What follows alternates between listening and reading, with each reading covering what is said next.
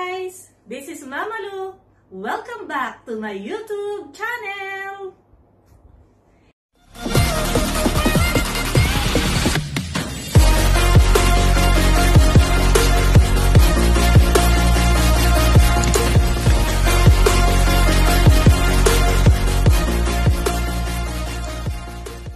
Katulad ng sinabi ko sa inyo noon, itong channel ko will contain not only videos about cooking, but also some lessons in mathematics.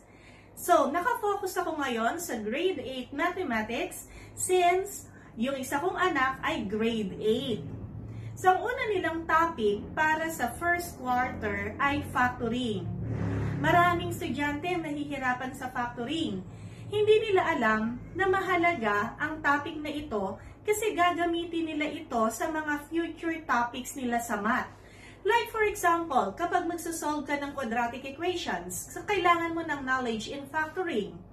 Kung ikaw ay magsasolve ng rational expressions, o kaya mag-graph ka ng quadratic functions. So, very important na maintindihan mo kung ano ang factoring. So, ano nga ba ang factoring?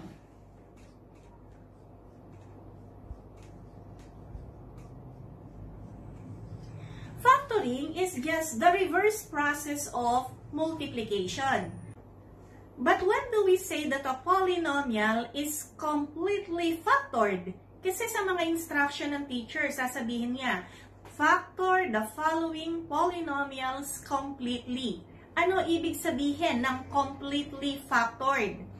So, a polynomial is completely factored if each of its factors can no longer be expressed as a product of two or more polynomials of lower degree. So, yun po, kapag hindi mo na pwedeng i-express yung isang polynomial as a product of two other polynomials of lower degrees, then it is said to be completely factored. So, ano ang pinakamahalagang konsepto na dapat maunang matutunan ng estudyante bago siya mag-factor ng isang polynomial? Yun po ay ang GCF. GCF. Napakahalagang alam muna ng bata na kumuha o malaman niya kung ano ang GCF bago siya mag-factor ng isang polynomial. So, ano nga po ba itong GCF or greatest common factor?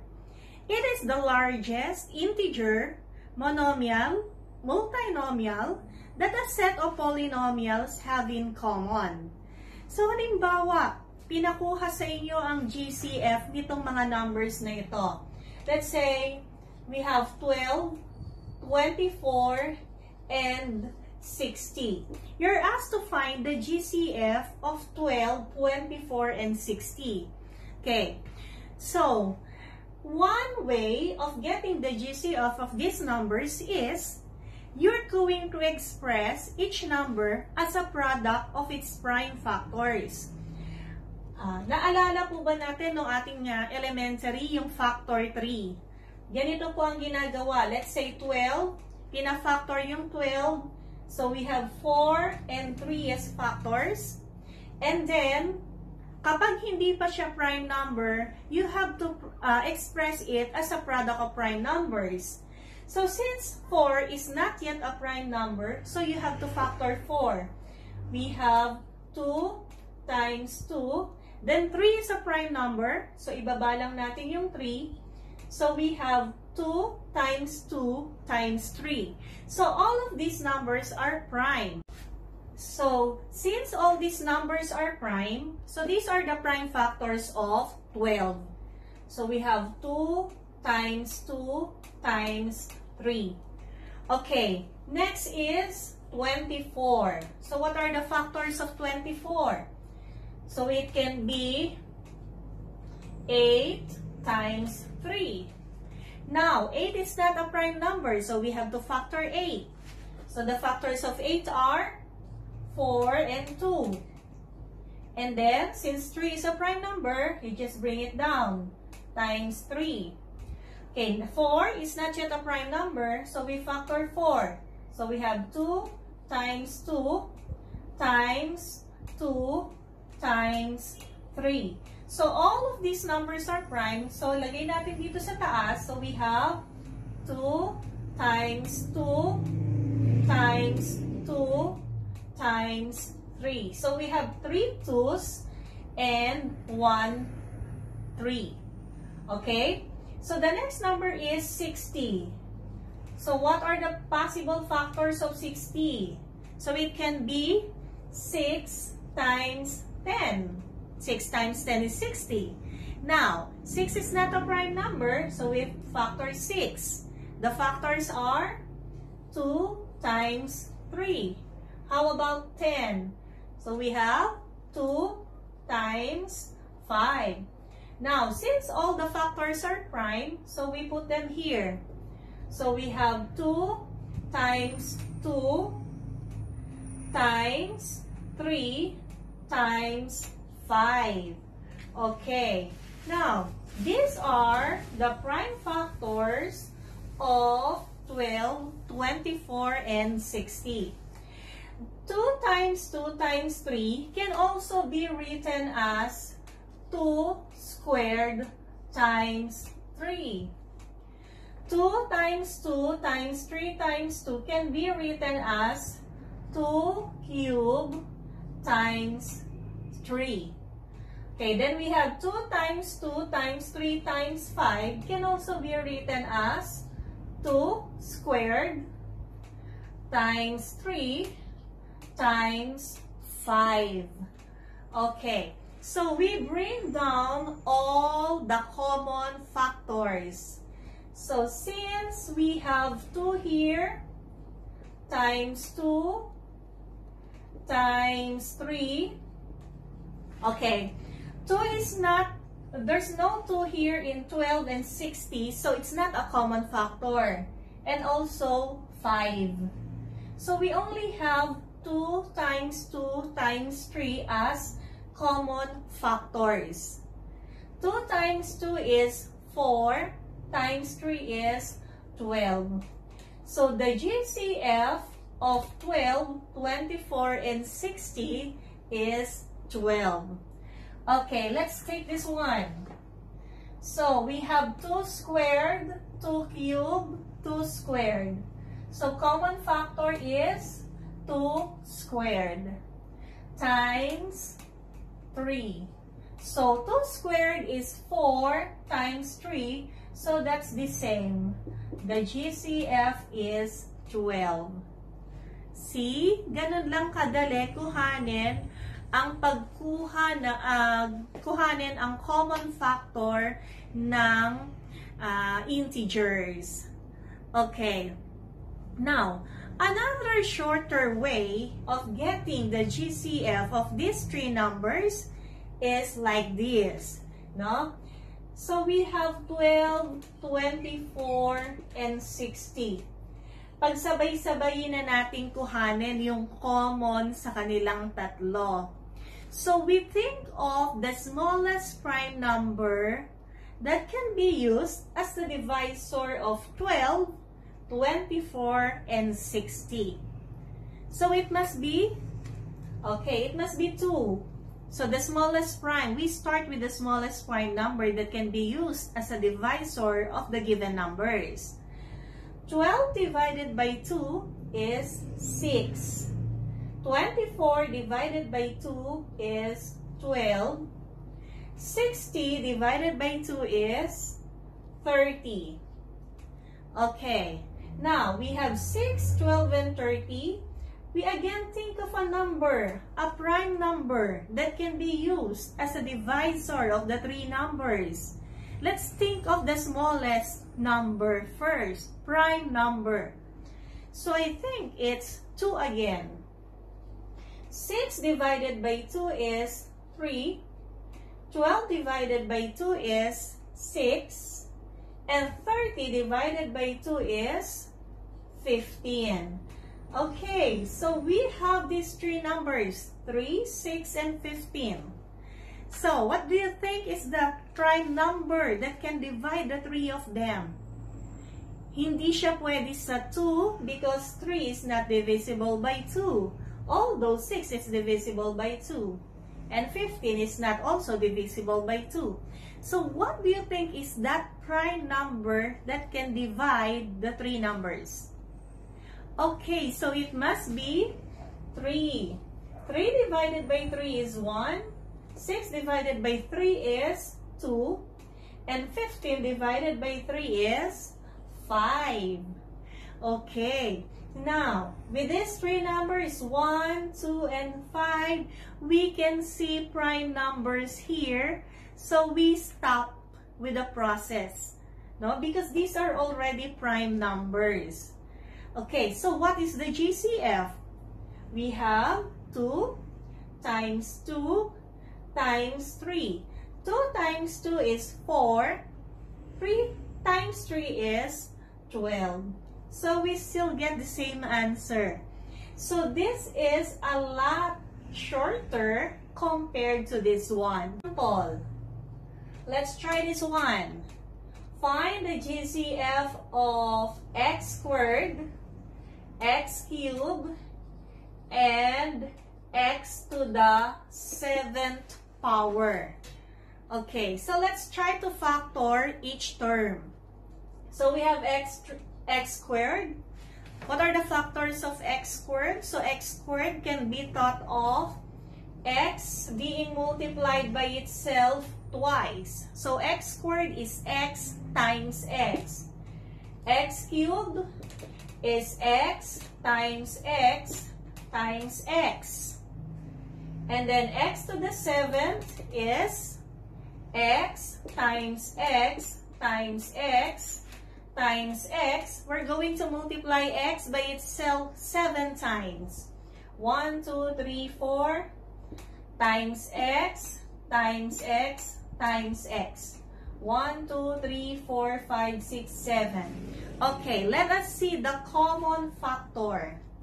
So we have x, another x. How about the other x? Are we going to add another x to the common factor? No, because it's only x cubed and x7 has, which has x. So x squared does not have another x here. Okay, so therefore, the common factor is x times x or x squared. That is the GCF. So as you can see, by simply observing, the GCF of x squared, x cubed, and x to the 7th power is x squared. So, what do you think is the shortcut? So, to get the GCF of these terms, okay, we just get the smallest exponent among the variables given. X squared, x cubed, and x to the 7th, the GCF is x squared. Okay, let's try another one. We have 24 m squared, n cubed, o cubed, 30 n cubed, m, o to the 4th, and 48 m, n squared, o squared. So let's look at the GCF of the numerical coefficients first. So the numerical coefficients, we have 24, 30, and 48. Like what we did earlier, we just use this method. We look for the prime number that can divide the three of them. So it must be 2. 24 divided by 2 is 12. 30 divided by 2 is 15. 48 divided by 2 is 24. Okay, another one. We have 12, 15, and 24. The prime number that can divide the three numbers is it 2? No, because 15 is not divisible by 2. So it must be, okay, let's try 3. 12 divided by 3 is 4. 15 divided by 3 is 5. 24 divided by 3 is 8. Okay, Now, we have 4, 5, and 8. So, since we have one prime number here, so we stop. So, the GCF of 24, 30, and 48 is 6. Okay, so the GCF is 2 times 3, and that is 6. Now, what happened to the literal coefficients? We have m squared, m. So, the common factor is m. Okay, then we have n cubed, and n squared. The common factor is n squared. The smallest exponent, remember.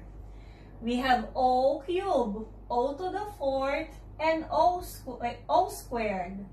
The common factor is o squared.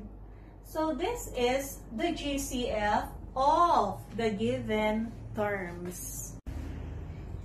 Okay, so I'm sure you're now ready to factor polynomials. Why? Because you already know how to get the GCF, and it calls for a celebration.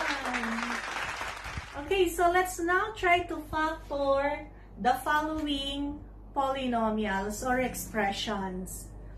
So, first step, pag nagpa-factor tayo ng polynomials, is to look for the common monomial factor. Okay, so that's the first step. Look for the common monomial factor. Okay, so we have 8x cubed minus 8x.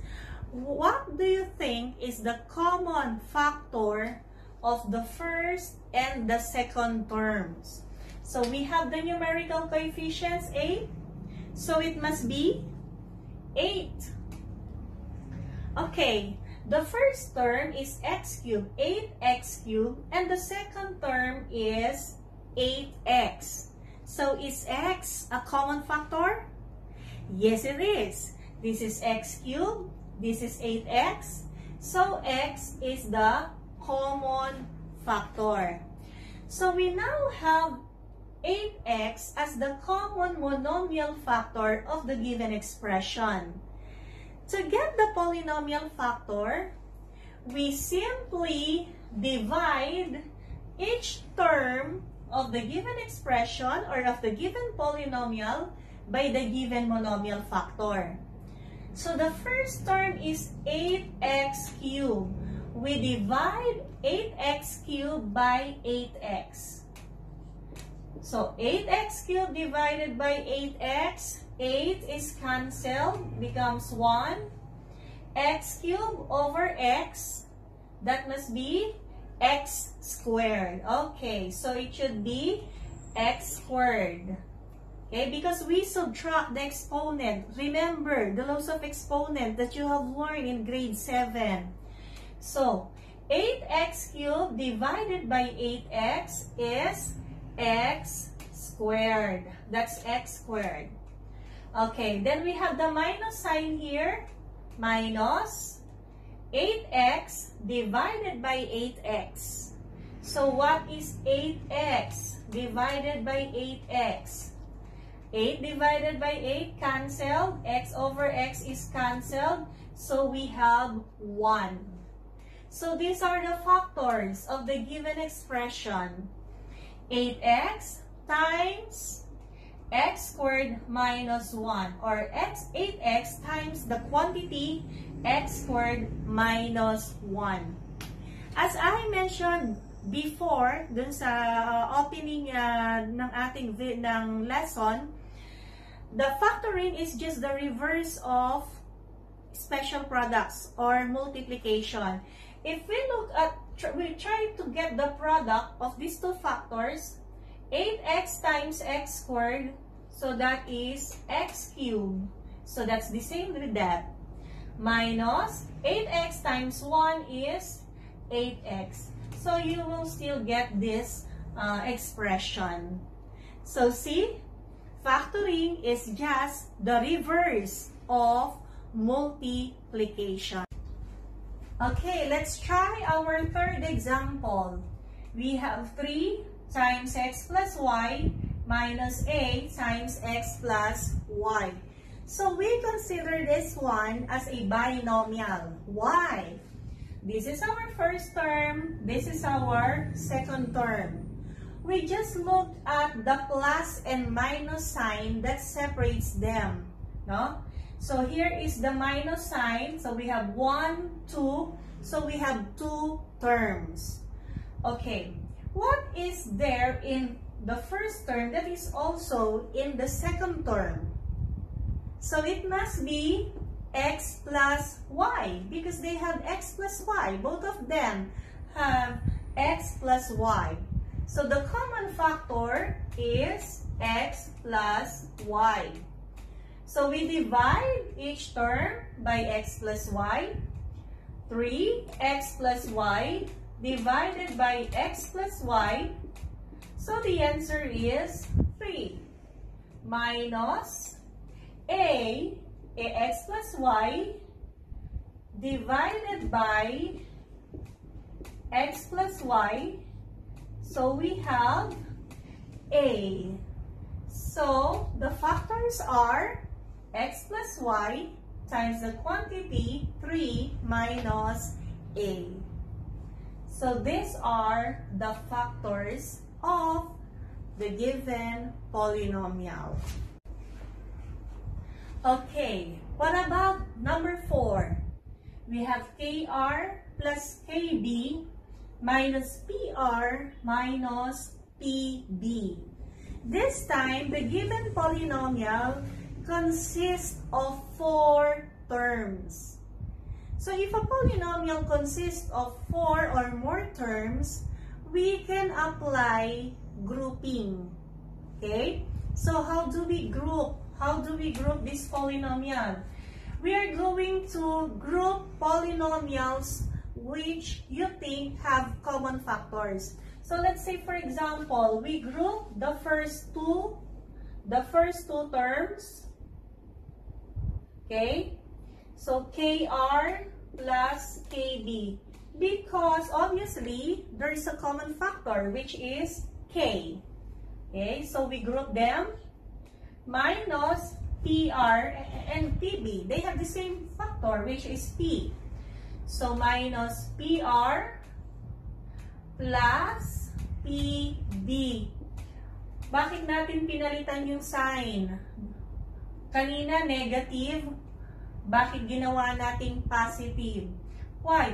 Because we have here a minus sign. Remember, if the parenthesis is preceded by a negative sign, we have to change the sign of each of the terms inside the parenthesis. Okay, now let's factor the first group. KR plus KB, the common factor is K. So, dividing each term here, KR divided by K is R, plus KB divided by K is B, minus, what about PR plus PB? What's the common factor? So it must be P. Alright, P. PR divided by P is R, plus PB divided by P is B. Okay, can you see common factor here in our binomial? Okay, the common factor is R plus B. Okay, R plus B. K, R plus B divided by R plus B. So that's K minus P, R plus B divided by R plus B. That's P. So these are the factors. R plus B times the quantity K minus P. Now, what if we combined the first and the third, or we group the first and the third, the second and the last? As long as they have common factors, pwede. So let's say KR minus PR. There's a common factor which is R. So pwede yon. And then plus KB minus PB. The common factor is B. So KR minus PR, the common factor is R. So we have here KR divided by R is K, minus PR divided by R is P, plus KB minus PB. The common factor is B.